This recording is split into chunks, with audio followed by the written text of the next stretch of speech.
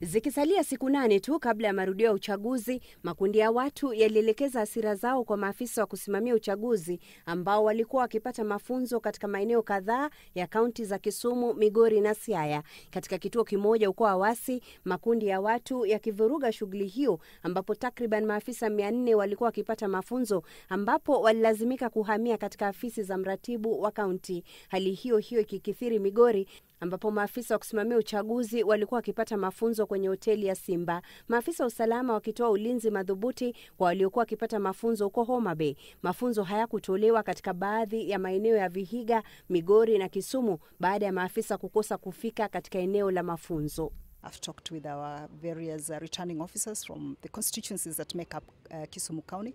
I have heard the concerns that they have raised. I will take back those concerns, the security concerns, to the Commission, so that as a Commission we can look and see which is the best way of ensuring that we protect the integrity of the election, but also our staff. Sheria za uchaguzi zinairuhusu IEBC kuahirisha uchaguzi katika baadhi ya maeneo iwapo kuna hatari ya kiusalama na kadhalika, kutangaza mshindi wa uchaguzi iwapo idadi ya wapiga kura katika maeneo yaliyoahirishwa haitabadili mambo. Matukio haya yanajiri wakati tume ya uchaguzi inakabiliwa na vizuizi vingi mahakamani, kesi 4 zikisubiriwa kusikizwa ambazo zinahusiana na uchaguzi. Katika kesi iliyowasilishwa na mwanaharakati Okiya Omtata, anaitaka mahakama kufutilia mbali uchaguzi wa wiki ijayo na kuamuru kuundwa kwa serikali ya mpito, akisema kuwa mazingira yalivyo hayataruhusu uchaguzi wa haki. Mwanasiasa Harun Mwau naye akitaka uchaguzi kusimamishwa, akisema kuwa hakukuwa na shughuli ya uteuzi kama ilivyohitajika katika uchaguzi mpya. Kadhalika kuna kesi iliyowasilishwa na mbunge David Kosing kuitaka mahakama kubaini wazi iwapo Raila Odinga yuko kwenye uchaguzi au la,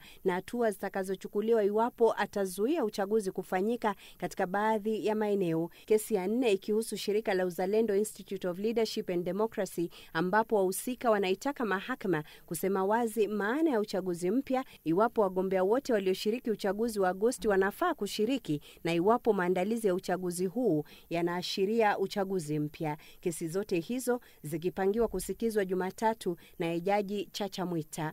Matukio haya yakijiri wakati IEBC inaendelea na shughuli ya uchapishaji wa karatasi za kupigia kura katika kampuni ya Al Ghurair. Mahakama ya upeo nayo ikitoa uamuzi kuhusu jukumu la msimamizi wa uchaguzi wa urais Wafula Chebukati, na kusema kesi iliyowasilishwa kuhusu swala hilo haikustahili kwa sababu uamuzi wa mahakama ya rufaa na ya upeo ulikuwa wazi. It is apparent that the several sets of forms used in the collation and expression of vote count are not always consistent, and so may pose challenges to the respondents' task of accurate accounting. First and the second respondents cannot correct errors identified in Forms 34B or amend the Forms 34B where the same differ with the results contained in the relevant Forms 34A. Uamuzi wa mahakama ya upeo ukisisitiza maamuzi ya wananchi kama yalivyokuwa katika vituo vya kupigia kura iwapo kuna mzozo mahakamani. Faiza Maganga, Citizen Nipashe.